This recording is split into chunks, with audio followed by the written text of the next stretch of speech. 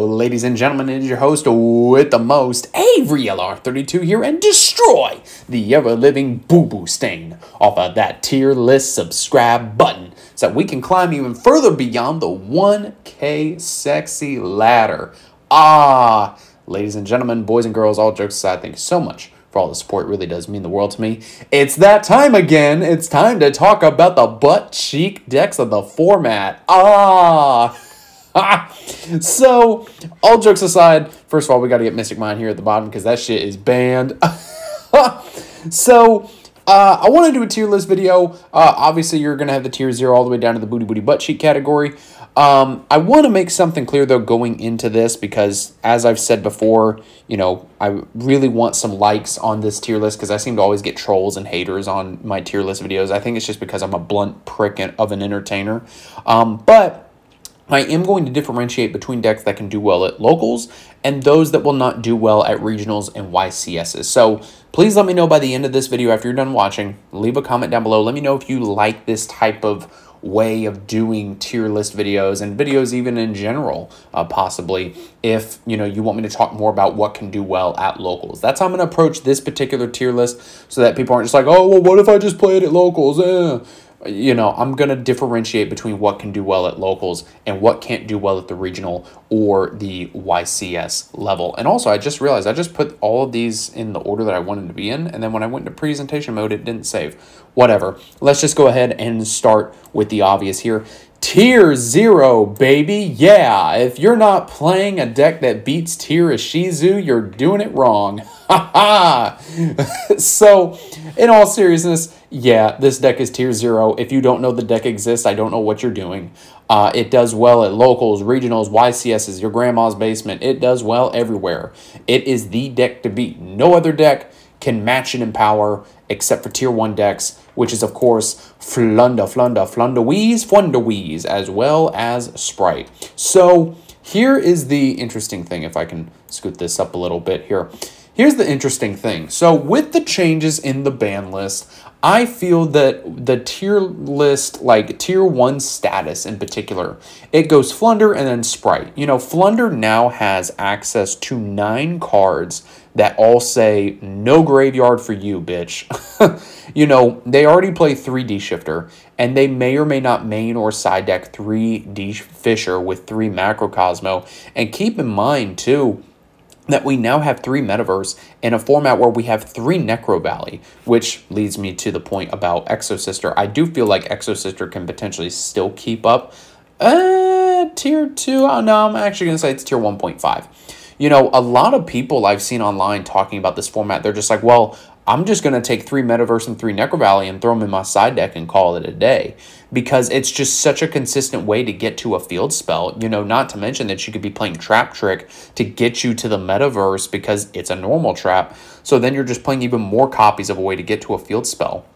It's really disgusting. It makes Flunder very malleable, very adaptable. That, I mean, if you're playing this going into the tier matchup, I mean, you open up D-Shifter, you just win the ball game. If you go second and, like, you're just able to break their board and set up Necro Valley, Magnificent Map, or whatever, a barrier statue with a banishing, like Fissure or Macrocosmos, like, how are you not winning that game? You know, same goes for Sprite, but in a different sense. You know, the fact that the pure version can play so many hand traps is just disgusting. You know, they're playing 12 to 15 hand traps to be able to beat tier. And honestly, that's the both good and bad thing about a Tier 0 format is that if you're not playing one of these decks and designing like one of these 3 designed to beat tier, you're going to have a hard time. Unless you're playing something rogue that just has a decent matchup against everything, you're going to have a really hard time, no matter what level of an event you go to, locals, regionals, what have you. Exosister being 1.5, you know, yeah, they do have access to the same cards that Flunder and everything else does, even like Grimaju and shit, being able to banish a bunch of stuff, but it's the matter of being able to keep up. And I feel that Flunder and Sprite really just outpace them. Now, you may be wondering, well, why was the OCG having this be a second best deck? Well, that could be for a lot of reasons. They could be just because they have a different ban list than us. It could be that just more people over in the OCG like to play Exosister. It's not a bad deck by any stretch of the imagination. It's still at full power. But I feel that the TCG player base focuses more on playing either the Tier 0 deck or Flunder or Sprite and designing those decks to beat Sprite. Exorcister's still good. It won a YCS last format. I just don't think that it's going to see as much play anymore, especially in this new format.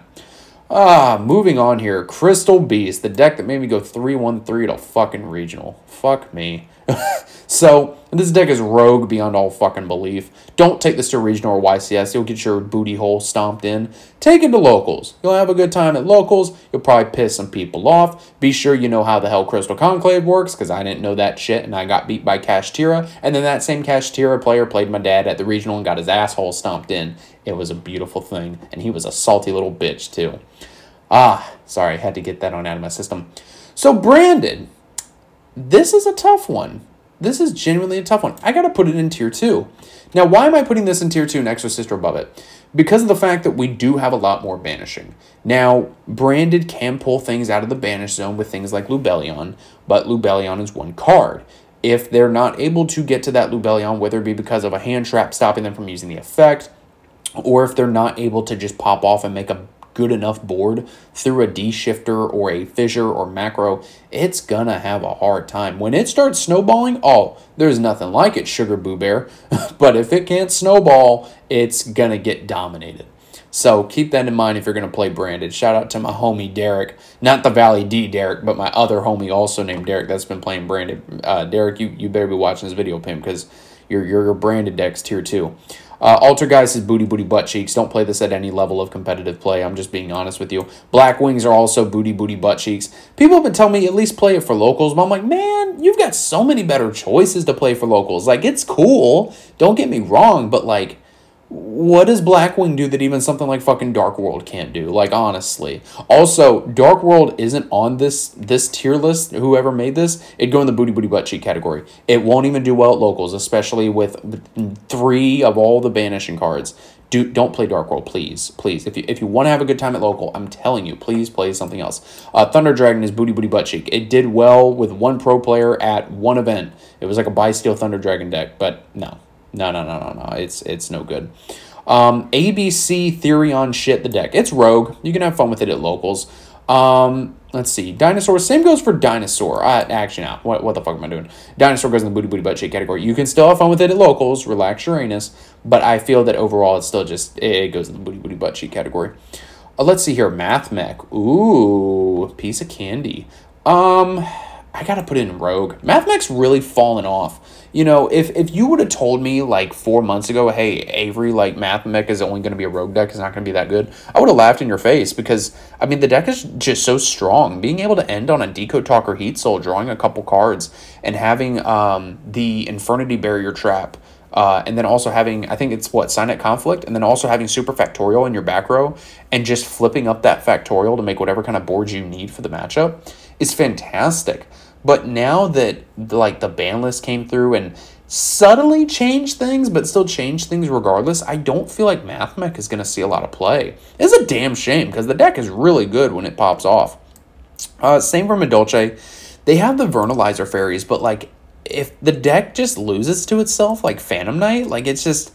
Both these end up being booty. Like, you can play both of these decks, like Phantom Knight Brave and Medolce Vernalizer Fairies and shit, at locals. But, man, if you try and take this to an event higher than your locals, even depending on what your local metagame is, like, you're just going to have a really hard time, man. Like, it's not pretty at all.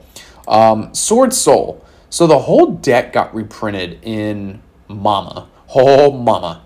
God, I don't even think I can even put this in Rogue.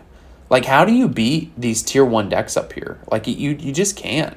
I gotta put it in the booty butt cheek category. It's just too fair. And I feel like with all the banishing cards that we're now going to have in this new format, I don't see a world where Sword Soul can compete. And that's a damn shame. Like, it used to be up here, and now it's just down here. Like, it just can't do anything, man. I gotta put Adagnister in Rogue. Yeah, I'm still debating on the Sword Soul thing. I'm going to put it in Rogue because even though it's too fair, it can still make decent boards. I'll give it that. Ending on a Baron and a Chang Ying is cute for locals. Same goes for Adagnister. Same goes for Earthbox too, honestly. Like, a lot of these decks you can play at locals. You know, even though we're in a 2-0 format, having a lot of choices for locals is not a bad thing, ladies and gentlemen. Yeah, just Adagnister and Earthbox, just... they're cool. Like, ending on a 6,000 beat stick is cute. You won't lose to Mystic Mine anymore, but outside of that, like, if one of these top decks breaks your board, like, that's just it, Chief. I've said it before, and I'll say it again. I do think that DDD is now booty booty butt cheeks. If you spent $25 on a spreadsheet, you wasted your fucking money. I know I say it every tier list, but I just like to push that home because now look, the deck is dog shit. It doesn't do anything, and you wasted $25 on a spreadsheet to learn the combos that are now irrelevant. Don't waste money on a spreadsheet, folks. Watch a YouTube video to do it for free, or watch one of my videos and just do it for free. Let's see. Heroes. So they did get Ian Shuffle. I'll give it Rogue. I'll give it Rogue. It's good for locals, especially if you're like the guy at my local. Shout out to my homie Kevin Perez, who meta calls for locals, plays fucking Prohibition and calls Fallen to Albaz, and just stares at his opponent with a big old smile. Ian Shuffle makes this deck do really cool stuff. Like, I got to give it props to that. Let's jump around here a little bit. I don't know what the fuck this is. I think this is like Sun Avalon or something, or Witchcrafter or Labyrinth or something. It's booty. It's not top tier.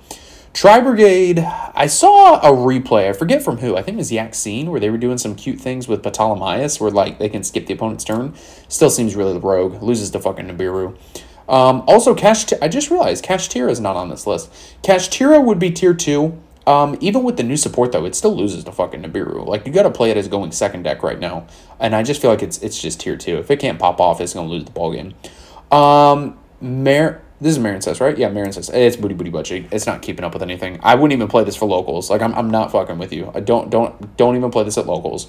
You're better off playing Elder And, like, honestly, I'm just gonna put this in the booty booty butt cheek category because we have so much banishing now. Like, rest in peace, Elder Salad is booty. There's always gonna be that one guy at a regional, though, that does well and beats me with it because I always lose to fucking Salad no matter what deck I'm playing. It's really disgusting how that happens.